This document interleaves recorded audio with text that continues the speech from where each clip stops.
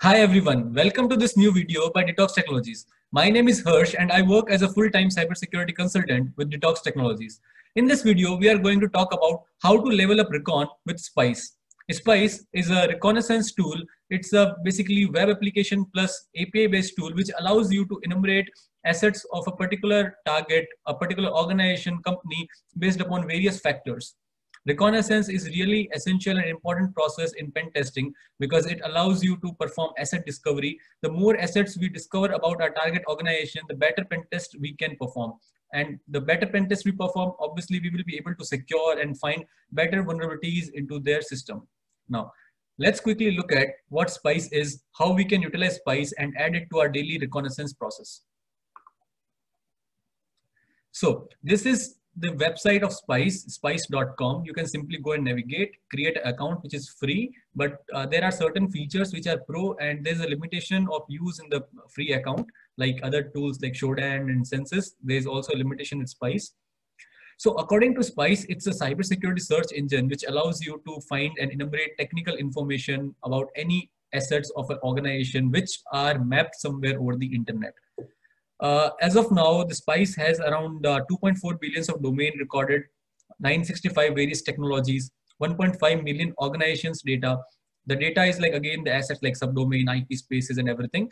70.2K autonomous systems, 138.1K vulnerabilities, which are basically the CVEs and some of the known vulnerabilities. Now, there are a lot of things and you can simply go and click on this see all data and you can see, okay, what kind of data they process. So there is like 1 PB data processed each month, 25 billion documents, 70 plus servers which scans and store the data, and 25 TB of information is available. So actually they are doing a really great job, and you can see all their metrics, that how they index the IP v4 host, how the domains are being indexed, the SSL TLS certificate index, the organization index, and there are a lot of things which you can go and check that how they are working on the backend. Now, let's see what all the tools Spyse offer. So Spyse has an option called advanced search. We will look at it in a minute, that how it works.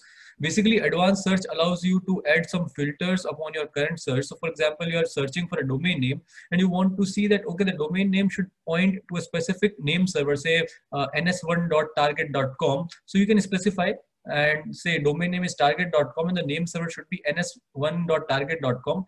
It will now search for only those assets which have both of these things in common. Now, the Spyse API is one of my favorite part. Spyse API allowed to perform and get data from the command line. Basically, I use it for my daily reconnaissance process.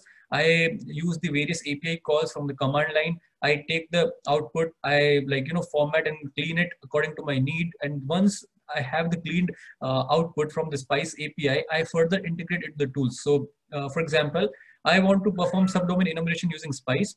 I will take a list of all the subdomains. Using the Spyse API key, I will clean them into a particular format. I will further send them to a tool called HTTPX or other, HTTP probe, other tools where it will go for resolution. And then further I will send it to the FFUF for the directory enumeration and the nuclei for the template-based scanning. So this is how that I utilize Spyse to the full power. The bulk search option again allows you to, search for multiple target domain and IP simultaneously, and it is a very good feature again, but it's currently available for the pro version only. Apart from that, it allows you to perform domain lookup, DNS lookup, ASN lookup, the basic feature like subdomain, IP lookup, port scanning, which is again a good feature. The port scanning, it allows you to already enumerate open ports. Sometimes our scanners might miss, or we might not notice a particular ports open, but this is again a good way to look. Again, one of the important and good feature I like is reverse AdSense lookup. Basically, AdSense is a service which shows ad on the website. Now, say there are 10 websites, target1 to target10.com, and they are using the same AdSense ID. It simply implies that target1 to target10.com, they all are owned by the same owner. And it means that if the targets is everything is in scope, or in our pen test we are saying that enumerate every scope that we have. So this allows us to perform a better reconnaissance and again find better assets. The company lookup allows to, find the assets by the company's name. So for example, I want to look up for the assets related to Amazon or say Dell or some other companies. I can go and check that. So these are few features which other tools are according to my knowledge, are not offering yet. And I really like those two features. Okay, now let's quickly look at the various options Spyse has. Okay, so when you go about search, there are options like search by domain, IP, autonomous system, CIDR range, certificates, CVEs, technologies, and everything. Now let's search by normal. This particular is the open program on Bugcrowd for bug bounty. So we are just taking example of it. Okay, so once you see, you will see the various options like, is there any CVE currently reported for any of the subdomains of stackpart.com? What is the current security score? They are currently like just waiting for this. Might take a time to reflect over here. Then further, you can check the related IPv4 host. You can check the related domains. One of the good feature I like is the email address disclosed, and sometimes it might lead you to find the PII. You can take this particular email, say james.levitron@stackpart.com, and you can go on GitHub and other services to search if there is any credential leakage. So I like this feature a lot. Then further, there is something called same domains in other TLD zones. So TLD are basically like .com, .n, .org, .net. So these are the top level domains. So there are sometimes chances that when the in our pen testing scope, we see that, okay, everything is in a scope and we have to enumerate everything possible. So this particular TLD enumeration allows us to find new assets. And sometimes the stackpart.app and stackpart.dev will be two different websites itself, and might be having some of the vulnerable components. So again, a better chance to find vulnerabilities and increase our attack surface. Now, you can see the various technology stacks over the main website, any TLS certificate misconfiguration over this particular window. Then you can check the related domains again. This is again a good feature, the related organizations. It allows us to enumerate the subsidiaries and the acquisitions. It is currently powered by Crunchbase, but usually we have to go and manually check on Owler, Crunchbase, or Wikipedia and Google search. But again, this allows us to perform things in a very better way. Now, since everything is on the same window, everything is, well sorted. I like this particular thing about the Spyse, that they have organized the things in a very well UI manner. So from both UI and the command line perspective, you can easily do your job. Now, let's quickly see the advanced search option. So you have to go and click on add filter. So for example, I want to check a domain name called stackpath.com. You can also starts with or equals to or ends with. You can basically add. It's like the website. I am not able to Netcraft. Yeah. So Netcraft also, I guess, gives you the same option like equals to, start with, and ends with. Then click on continue. Now further, if you want to add any filters, say I want a who is record, the registrant or the registrar name should be something stack path. And if I will click on continue, now again it will allow me to add hierarchical filters. I can do that and click on search. So currently there is no results. So there might be that this registrant name might not contain stack path. So let's just quickly remove it and let's just say search. And now you can see that we have the search result. Everything which start from or which have the information stackpart.com will be here. The subdomain won't be listed over here. You just have to simply click on this and say view details, and you will see all the subdomain information over here. A new list will pop up like that way. Okay. Now, similarly, there are multiple options like search by IP address. So for example, I want to search say 10.10.25.65, some random IP, I don't know where it points. So if there is any data available for this particular IP, it will list over here the CVEs, the MX record, NS record, everything over here, open ports. Okay, now let's just quickly see one of the newest feature of the Spyse, which is called CVE. Okay. Now, let's say, let's first quickly go over here and say click on advanced search, go to the CV tab. Now you will see there are a lot of CVs along with all the information is listed over here. And let's just quickly take any CV which might be high priority. Let's just quickly take this one. It looks new. Just click on this and say search.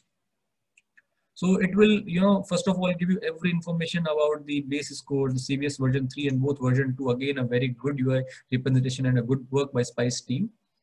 The references, various advisories, and if there is any exploit available would be listed over here. Further, you will see the vulnerable IPs of this particular CV. This is a really good feature. I will just click on the view details.